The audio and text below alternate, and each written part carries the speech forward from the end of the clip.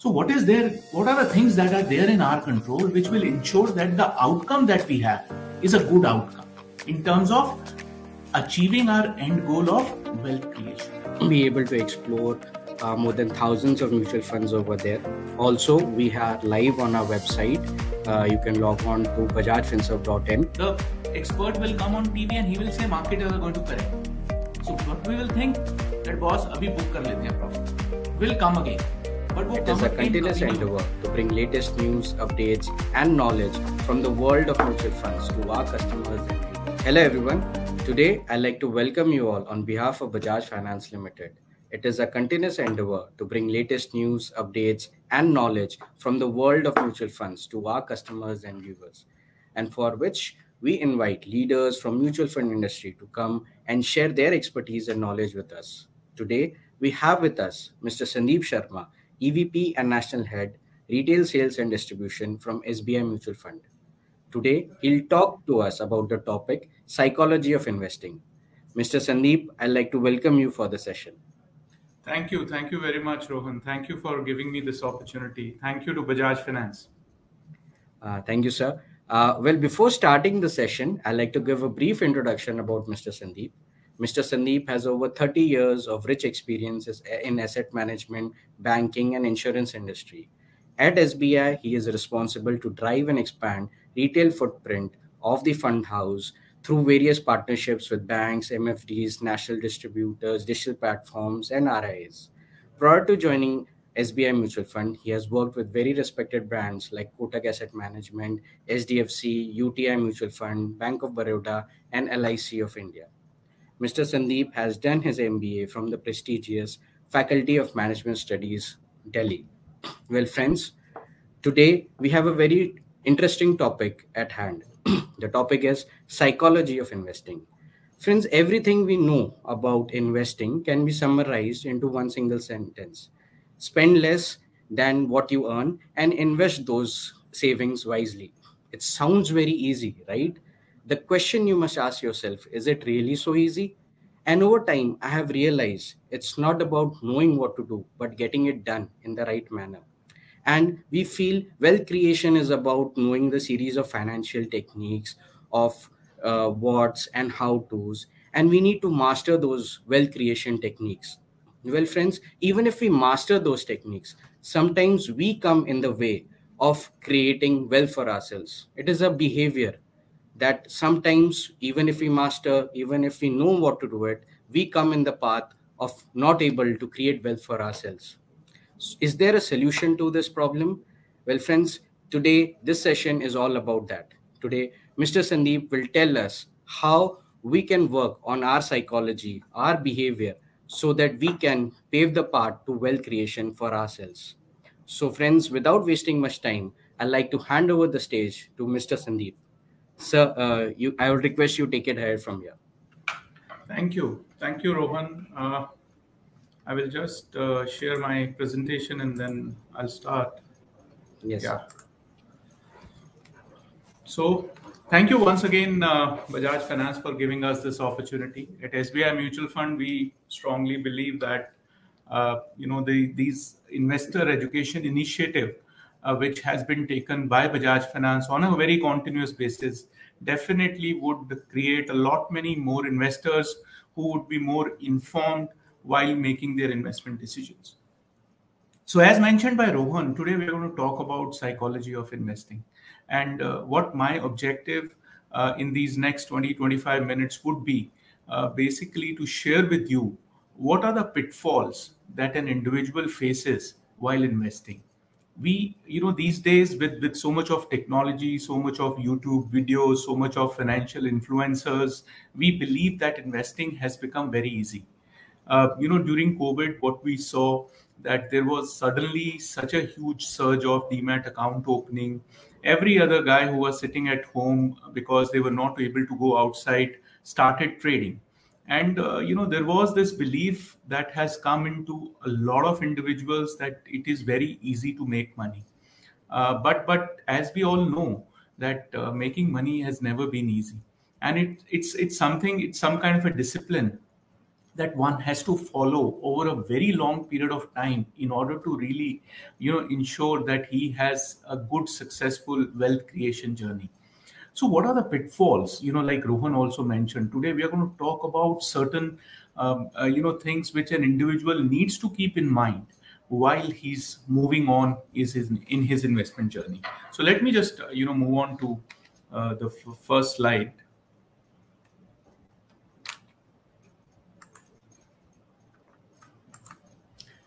So, as you can see in this first slide, we have two lines that you can see. One is a blue line, which basically is the investment return. What do we mean by investment return?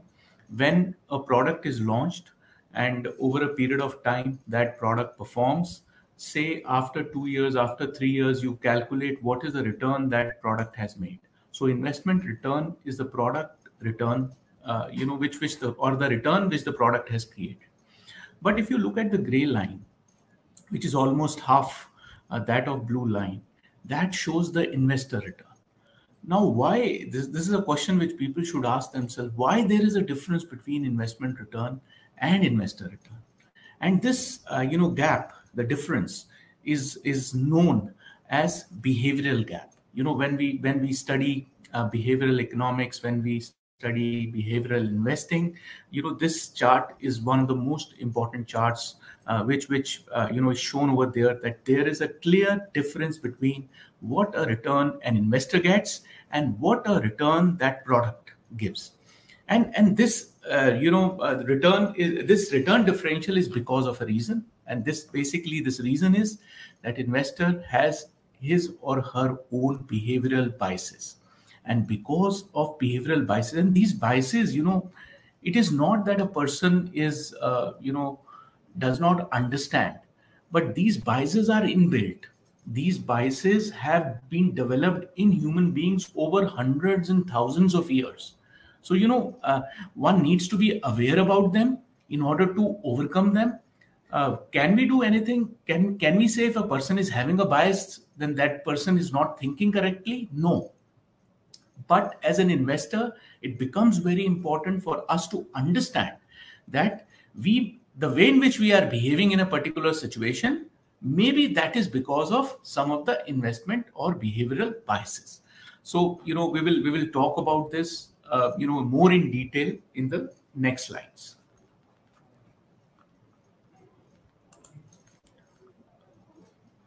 So if you really look at this chart, I believe that this is one of the most important charts. It is not showing completely. I don't know why. Okay, now you can see this. Now, when you look at this chart, I believe every investor should have a very close look at this chart. Usually, intuitively, what comes to our mind when we think about investing? The first thing that an investor does is that he looks at the return of the product. That is the first thing which comes to his mind. And then he thinks about which is the best performing product that he can invest in so that he can get the maximum return. We hardly think about that investing is a very, very long-term process. You may have a lot of money, but I think the most important possession of any individual is the time. And the more time that you have in your hand, the more wealth that you will create in your life. So what is more important in my view is not a best performing product, but a lot of time at your hand, because time corrects a lot of mistakes or a lot of unfortunate incidents which happen in markets. So, this chart, what it tells us is, if you look at the yellow highlighted portion, you will find that it is written that returns, we don't have any control on returns. As investors, we need to understand there will be certain smart guys who will tell you that, boss, मैं तो पैसा बना सकता हूँ, मेरे को पैसा बनाना आता है. But over a very long period of time, what we have realized as investors is that this is something which is not in our control. So what are the things that are there in our control which will ensure that the outcome that we have is a good outcome in terms of achieving our end goal of wealth creation? So what we strongly believe is that one of the most important aspects that an investor has to focus on in order to really create wealth for himself or herself is to have a control on his behavior. That is point number one. Point number two, you should start early. You should have a lot of time at your hand, because time will correct a lot of unfortunate events which will happen in the economy, in the markets. Third, one needs to have a control on his or her greed. By that I mean, one needs to really do an assessment that what is my risk taking ability, and this ability is different for different people. So therefore every individual has to do this assessment. And the third thing that we have to focus on is how much of risk I am willing to take, or my temperament can I take how much of risk. And probably the fourth thing is, what is a cost? By cost, we mean every product has an underlying cost. So an investor has to focus on cost. They have to identify products which are, cost competitive, in the sense that which are not charging exorbitantly. You don't have to really make things very complex. You have to keep your life simple, and you have to focus on these four things. You have to focus on things that are there in your control. There is no point in really ideating, thinking, or probably trying to find a solution on things that are beyond your control. And returns on any investment are beyond your controls. So I think this is a very important slide, from a perspective of a investor who's looking at who's starting his investment journey. Now, when we talk about behavior, why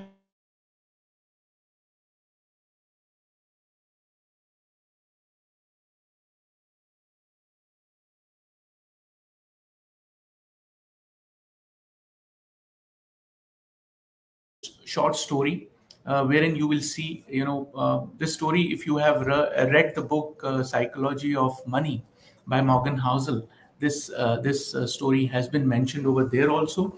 But let us just go through it once again in order to really prove the point that why investor behavior is more important than investment knowledge. So here there are two people. One is a lady, Grace Groner. She died in 2010 at the age of 100, and she left $7 million for charity. $7 million is a lot of money. Now, she had neither relevant experience nor any connection with wealth advisor. She earned the money, and through continuous small investments in equity, she created this nest egg. So, this is a very clear example wherein a lady who's kind of, I'm not saying she's dumb, she's intelligent. She knows saving is important. She knows, investing is important, but she's not really raking her brain. She's not every day looking at her portfolio. She's just investing on a very regular basis, and look at the end result. There, at the same time, there was this guy, and this is a real story. There is this guy called Richard Fuscon, who's a former vice chairman of Merrill Lynch, Latin America division. He declared personal bankruptcy. Now, very, very contrasting. A guy who's a vice chairman of Merrill Lynch, he is into investment business, and he is declaring, bankruptcy. Now, he declared bankruptcy, fighting off foreclosure of two homes, one of which was nearly 20,000 square feet, and on which he had to pay about $66,000 a month. So, now let us try to connect it to investor behavior or a human behavior. Here you find a guy who's very successful, working for one of the top wealth managers of the world, but still he was not very prudent with his money. He invested, or he spent that money on things probably which he did not require at all. And at the other end, there is this lady who did not know much about investing, but still she knew one thing, that if she continuously keep on putting small amounts of money into equity on a regular basis, she was able to create a huge corpus by the time she died. So, this is a clear example of investor behavior. And two or three things which I would like to mention here in terms of what the investor should definitely prod over while starting their investment journey or during their investment journey is, that the most valuable asset that you have is time and not money. We have to understand this. We think it otherwise. Second, investing, saving, and spending. That these things you have to look at from a lens of time. When you are investing, you have to give a lot of time to your investment. When you are saving, why do you save? You have to save because you want a good future. While spending, you have to have a control on yourself. You have to spend on things that are essential to you. I'm not saying you don't have to enjoy, but you don't have to splurge, because ultimately delayed gratification is something which is, which people don't consider, and especially the young people that we have all around us, they don't believe in delayed gratification. But delayed gratification, if you try to adopt in a certain manner in your life, that really makes you independent, makes your a lot more time available to you to do what all things you want to do. So I think these are the things that we have to keep in our mind while we are going through our investment journey. So, I spoke about investment biases, and I also mentioned that the basis of these biases is what human beings have gone through all, these last 1,000, 2,000 years of evolvement of human race. We all remember that we used to live in caves. There used to be no certainty in terms of food. We had to hunt our food 3 times a day. So, all these struggles that the human beings have gone through have led to these biases, and these biases are very much reflected when we try to invest. So, these are some of the biases which you can, see on your screen. Loss aversion bias. This we see so often in stock markets. Then there is confirmation bias, investment bias, authority bias. We'll just go through these biases in a very quick manner so that you have some bit of idea. And it is very important for you to remember these biases. And whenever you are taking any decision on your investment, probably you'll have to check with yourself, am I acting in certain manner? Whether any bias is playing out in my decision. So I think if an investor understands these biases and just, while taking any investment decision, goes through these biases once more in order to ascertain that I am not acting in a biased manner, it will really help in terms of your wealth creation journey. So let us just, deep dive into many of these biases. So loss aversion bias, as I told you, is one of the biases that we see in stock markets so often, especially retail investors. What this bias tells us is that gaining 500 rupees will not give us that kind of a kick. As much of pain a losing 500 rupees will give us. If you will lose something, that will give you more pain. If you will gain something, that will not give you that kind of a pleasure. And because of this is the basis of loss aversion. So what do we really mean by this? Now, these two gentlemen who are there on your screen, they are kind of authority on, behavioral finance. And Daniel Kahneman has written, along with Amos Tversky, they have written some great books on behavioral finance. And definitely, you should look at their books and probably, try to go through those books, because they have tons and tons of information about how an individual behaves in different situations and how can you overcome that. I think more important is that we have to overcome these biases so that we don't fall in those traps. So, according to Daniel Kahneman, pain from a financial loss is twice the pleasure from a similar gain. So, what it really tells us is that don't be so obsessive about what you hold in your portfolio. Usually what we have seen in this, electronic age, what we find is that everyone is having a portfolio. You are opening your portfolio 10 times a day. You're trying to see how much you have made every day. And what it does is it leads to what we call as loss aversion, wherein if you have taken a wrong decision, and believe me, you will take wrong decisions. Even fund managers, they take wrong decisions. They are not gods. They are people like you and me. The only thing is they are probably, more knowledgeable. They have some academic qualification, and they have been sitting in front of screen for quite a long period of time, and they have control on their biases, but they can also be wrong. So whenever you are wrong, please cut your loss. Usually what we find in retail investor, that if they take a wrong decision, and if the stock falls, or if the portfolio, maybe a mutual fund scheme falls, then they will not sell it till the time they get their cost price. And the moment they get their cost price, they will exit. So they have taken two wrong decisions. One is that they have not sold when the loss started happening, and they sold when probably the correction was over and recovery was due. So I think, this loss aversion really tells you that, boss, as a human being, I will always go through the pain, if I see a loss in my portfolio, but I have to have control, because markets are cyclical. Something which has gone down will come up also. And if you have taken a wrong call, please cut your loss. Because there is no point in thinking that, boss, I'm going to make a loss on this trade. Doesn't matter. You will make gains on other trades. As human beings, you will make mistakes. Please be aware of that and try to cut your losses. I think that's the message which this loss aversion bias tells us. Second thing, which is also very, very, clear when we look around us, is that people try to conform themselves, to people who are there around them, their friends.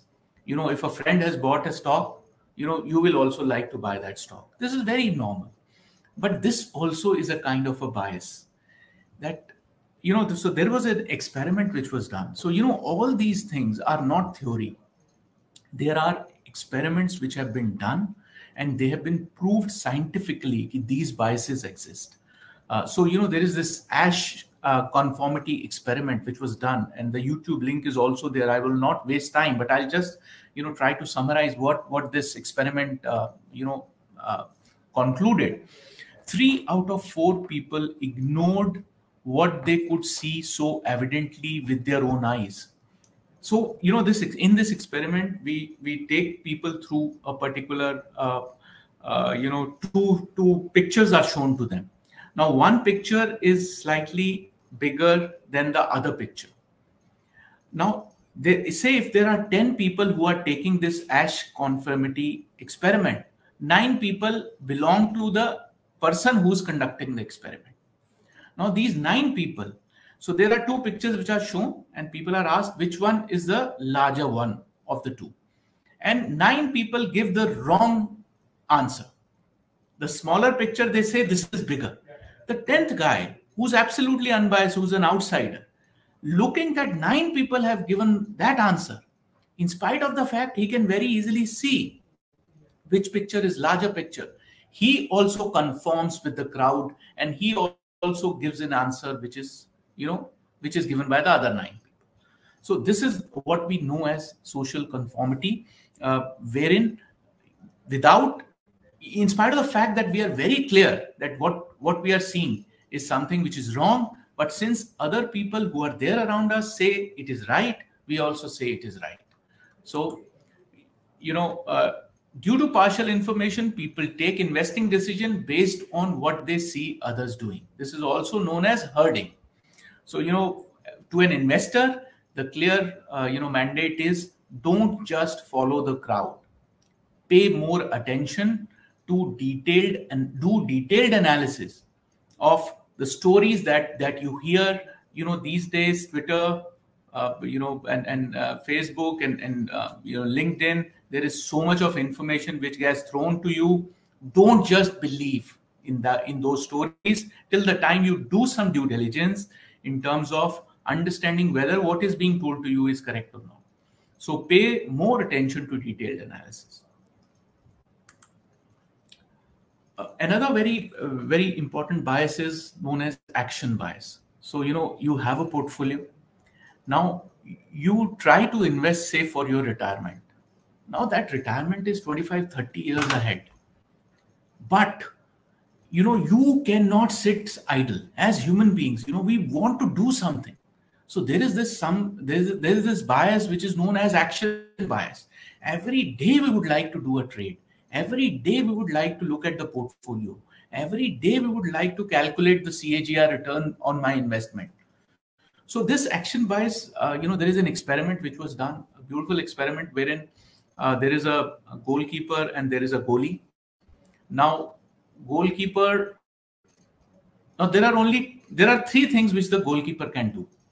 Either he can move towards right, or he can move towards left, or he can stay put. Now, staying put means he's not taking any action.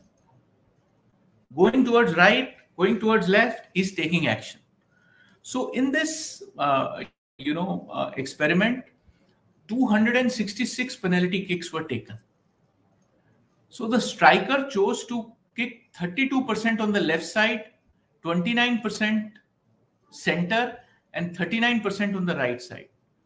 But the goalkeeper, 94% of the time, he either moved towards left or right. Now, this is telling you that is the way a human being behaves, because there is a urgency for him. Because when you are a goalkeeper, the crowd is there. There is a house full in the stadium. There is a goalie who's trying to take that penalty kick. As a human being, automatically you would like to take some action. If you stay put, it will be perceived as if you're not trying anything. So this is what we know as action bias. And our investors need to be aware of this action bias. We need to avoid this action bias during investing, because usually too much of action leads to your taking wrong decisions.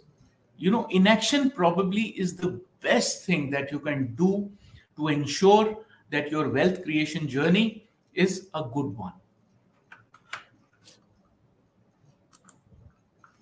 So authority bias, again, all these channels which are there on a daily basis, 24/7, they will bring in people who are so-called experts. They will give you advice on stocks on a daily basis.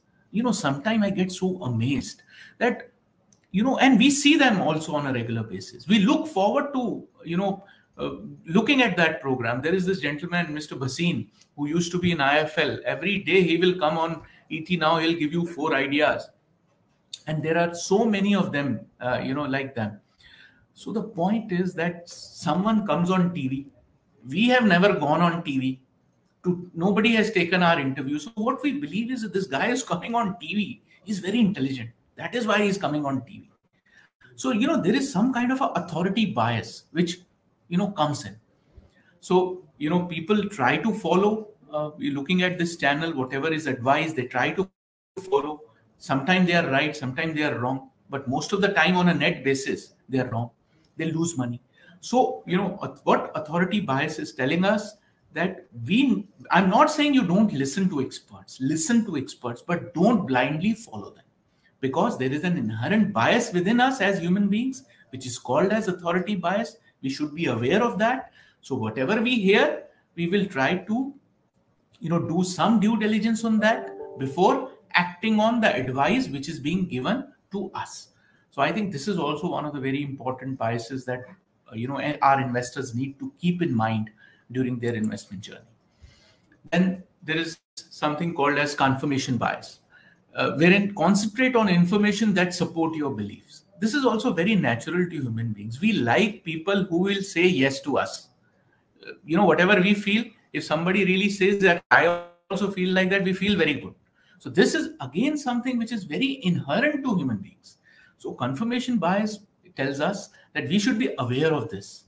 If we are surrounded by yes man people, then probably we are gone. Then we will never be able to succeed in life, in whatever work that we are doing. And this bias also tells us that consider information from multiple sources before arriving at any decision. Because there is an inherent bias within us, which is known as confirmation bias. If we find that somebody is talking about a particular stock, which we are holding in our portfolio, we will have this confirmation bias ki boss, meri call to right hai, so let me stay invested. So this is another very important bias that one has to keep in mind. So I think I'm done with biases, but now I'll come to 4 or 5 slides which are kind of factual statements that an investor needs to keep in mind. Again, in order to avoid behavioral biases, in order to ensure that he has a good wealth creation journey ahead of himself or herself. So facts which help in wealth creation, let's just go through them quickly. Now, staying invested.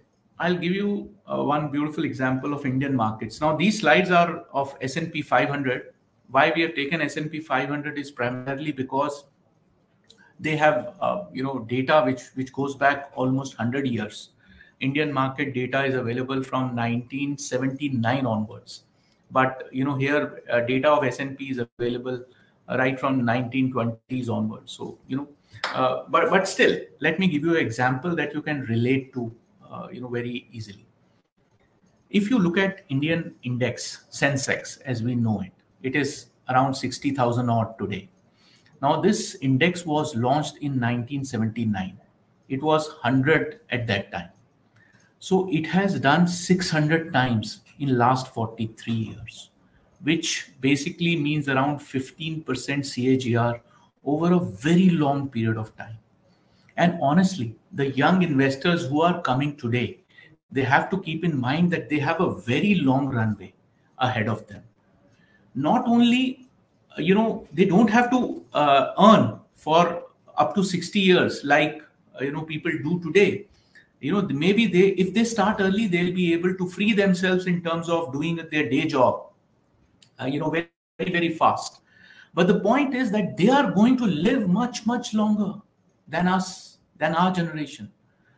Every 10 years, the way in which medical science is progressing, every 10 years, the average age increases by almost 2.5 years.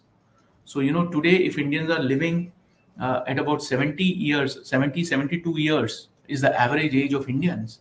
I'm very sure the people who are in their 20s today, they will not die even at 90.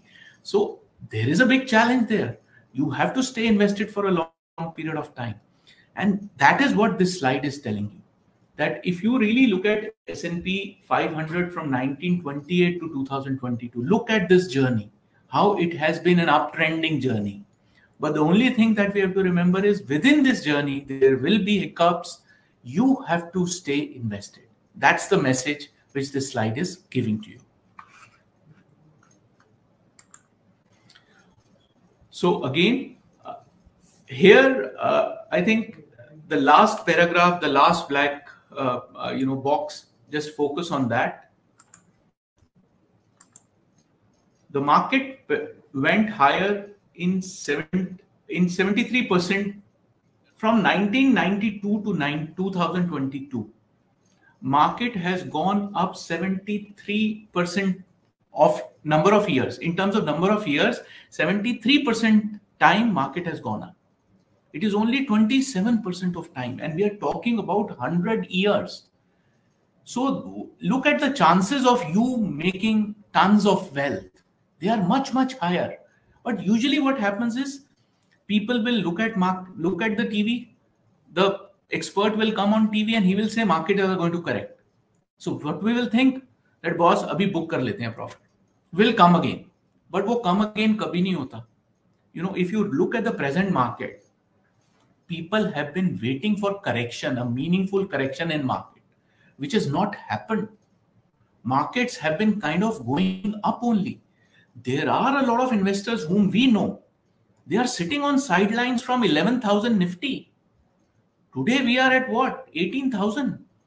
So, point is, for a retail investor, it is prudent that he stays invested because over a long period of time and 100 years of history of S&P 500, which is the US broad-based index, tells us that 73% of the time annual returns have been positive. So, don't worry too much about corrections. Correction will come. In every 10 years, there will be a 40%, 50% correction. You can look at Indian markets also. Every 3 to 5 years, there will be an 8-10% correction. Live with that correction because there is no point in getting in and getting out is the message which this slide is giving you. Now, again, this slide, again, a very long period of data. It is what this slide is showing you is that if you really look at these red dots and then these gray lines, in this particular year, market has given a correction of more than 10%, but by the end of the year, market has closed positive. This is what this shows. So basically, if a correction happens and if a large correction happens, markets are going to rebound for sure. For a very long period of time, you have seen, and all these, except for a few exceptions, there will be some exceptions, but for a very long period of time, you will see much more number of instances, where in spite of a 10% correction, by the end of the year, markets closed in a big positive territory, in spite of that correction. So, an investor needs to keep this in mind, that market declines are common. Don't worry too much. Don't overthink. So you will always find, reasons to sell. There will be people who will be bearish on markets, who will be bearish on economy. They will say interest rates will go high, markets will correct. They will say, boss, economy is doing very badly, export sector is not doing well, you please sell, or probably go into debt, and we will wait when the economy will recover. These are the instances, and so many instances wherein year on year we are trying to tell you that every year there has been a reason to sell. But we have also seen that over a long period of time, what kind of a return the market has made or delivered. So there will always be a reason to sell. For a retail investor, he doesn't have to overthink. He has to be disciplined like Grace Groner. Every month, a little bit of savings going into investment through an SIP. That is a way to wealth creation for a retail investor. Don't overthink. There will always be reasons. People will tell you 10 reasons. In a market, there is a buyer and there is a seller. Such a huge contradiction. One person is positive on market, other person is negative on market. So there will always be reasons to buy. There will always be reasons to sell. What is more important for a retail investor is to be disciplined. Now, a very important slide, which basically, tells you that if you miss a few days, like we mentioned in the previous slides, that people feel that right now maybe markets are overvalued, so let me move out of equity. Maybe, when markets will correct, I'll go back in. If you miss the 10 best days, your return is almost halved. You have to understand that. Missing those, because if you miss those few days in the market, because you are sitting in cash, because you had a view that markets will correct, those 10 days will eat half of your returns. So missing best days hurts your return, which you will never be able to recoup in one life. So this is another very, very important message. Why we have to stay invested is because we don't know. Boss, if somebody tells you that he knows what is going to happen in the market tomorrow and he's trying to fool you. There is no God on earth. We are all human beings. Whatever we tell you is our view on market. We are not sure whether that view is going to play out or not. Market, or probably returns, how you create returns in market, it is a game of probabilities. Okay, and in probability you cannot be 100% sure. There is always certain element of luck which probably also contributes to your returns. So missing best days hurts returns. So don't try to time the market. Don't try to move in and move out, because you'll not be able to win that game. So again, going back to that behavioral gap, why that behavioral gap is there? Because, one is because, we have certain biases, because of which when there is huge correction, we will get very, very fearful and we will get out. And average investor underperforms due to, and second is that we want to time. So, average investor tries to time the market and look at the investor return and look at the equity market returns. Huge differential. And power of compounding. Compounding is, a magical thing which happens in life also. If you learn, if you are a regular and voracious reader, your intelligence will compound, your knowledge will compound. Similarly, if you stay invested and you reinvest your gains into market, that is what is known as compounding. And compounding creates magical returns. I will give you one example. Now, I told you that our market is up 600 times in last 43 years. Now, this is 15% CAGR. Let us assume if this 15% would have been 17%, only 2% more, then this 600 is how much? Boss, this 600 will be 1200 times. So that is the magic of compounding. A small portion, 2% increase in return on a CAGR basis will almost double the market, 600 times to 1200 times. That is the magic of compounding. You have to stay invested, you have to bear the bad times, and the compounding will kick in. So I think, this is my last slide. I'll just summarize the key points. Keep a watch on your portfolio, but don't overstock. You have to do a review on a 6 monthly or an annual basis, but don't, look at the portfolio returns on a daily basis. Don't follow the crowd. Be a smart investor. Out of sheer impatience, don't keep churning portfolio. If you are finding return abhi nahi aa rahe hain, give some time.